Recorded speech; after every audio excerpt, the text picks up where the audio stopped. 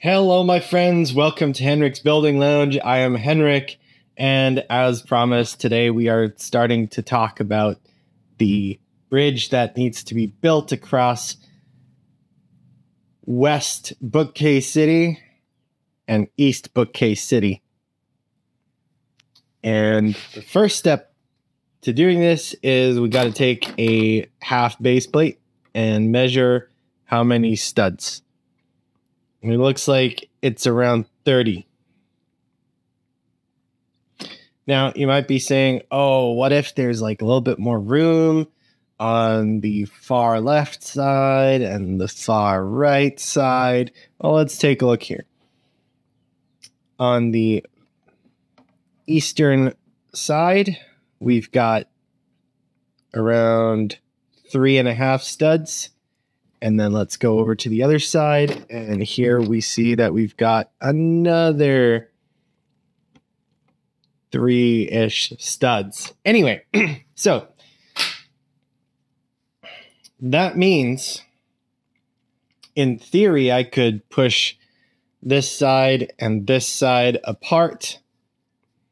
But that makes it difficult to keep all the modulars hooked up using Technic pins, and I do want to maintain the ability to take them apart easily.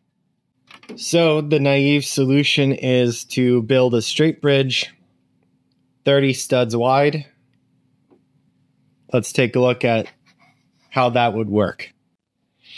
Okay, so this is what I've come up with for just to throw together quickly with a couple plates and some Technic bricks, just to see what the layout would be like if placed between the two city blocks. As you can see, sliding it in, it's nearly perfectly flush. However, this would mean requiring those pins that have the little third bit on the side that a lot of Technic sets come with, which isn't really a problem, and no matter what the solution I come up with, that's probably going to be the way I connect it to the rest of the mill setup. It is really satisfying, though, seeing that this is nearly perfectly centered. But it is weird. It's just weird. Shouldn't be like this. And also, it does make the whole thing a little bit rigid. So I think the solution is to add expansion joints like a real bridge. So let's go do that. Okay, it's time for more prototype stuff here. I've got my little expansion pin. Let's plug that in here. Try to, at least, with one hand. There we go. And now let's grab the other side. Try and plop that in. Boom. There we go. And I'll be right back. Okay, so since this is temporary, I can just use whatever bricks I want. Just going to put that here so that it's approximately level.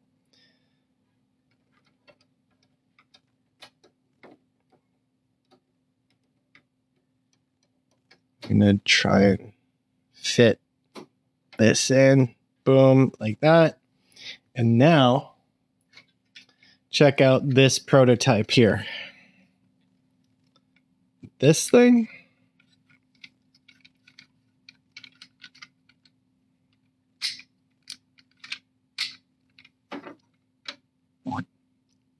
is going to float in the middle.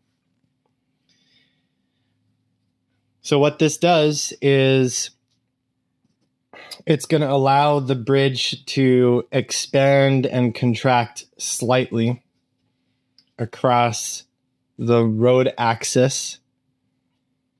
It's not because my Lego are getting hot or cold and expanding, but it's purely for functionality purposes. This will make taking the bridge in and out of the setup much, much easier.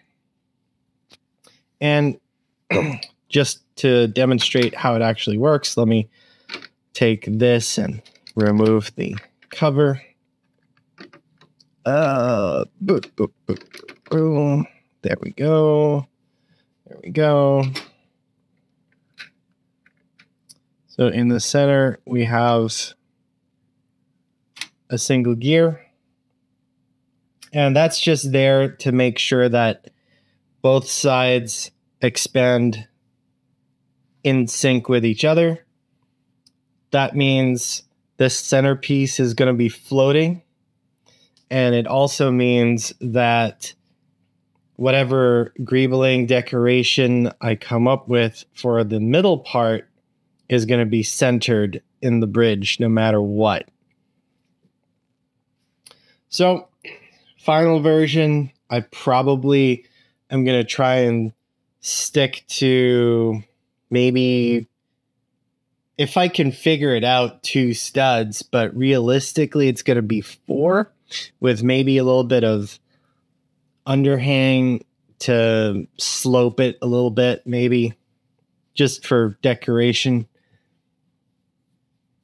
But yeah, I think conceptually this is going to work really well. I just have to do it now, make it work. The last thing I want to mention is that this thing is about to fall down. No, last thing I want to mention is that the bridge is only going to be dynamic in one axis. If I go with this sort of prototype design,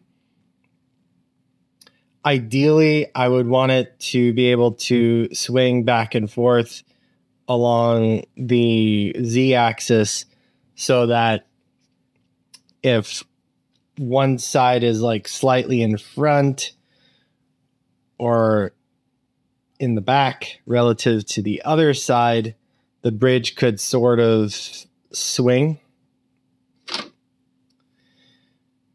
And that would be really cool. That would be really cool. And that's the only reason I want to do it. All right. I've got Lego to build. Don't forget to like and subscribe. Keep up with the progress. And until next time, gonna add stuff to this bridge. Just kidding. I actually worked on it a little bit more, and this is where I'm at right now. As you can see, the front facade is now seamlessly integrated with the rest of the road. We have our little floating piece in the center. And the sides go all the way to the end.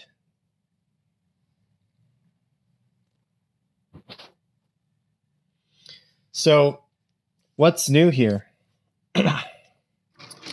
Well, check out how it actually connects to the rest of the system. Got some 4x4 plates with pins that can be removed. And when disconnecting the bridge,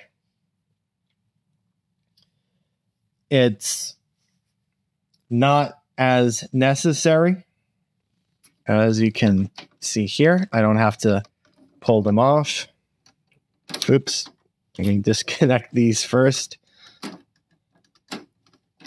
Like so. All right, so you can see I'm just pulling these out like that, and there you go.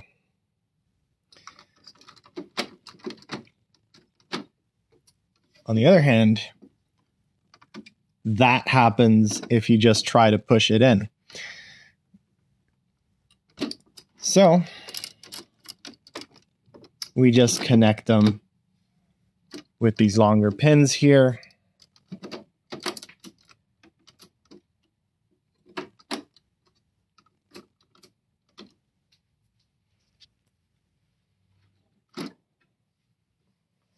And there you go. A Mills plated or Mills compatible bridge section spanning 2 IKEA Billy bookcases.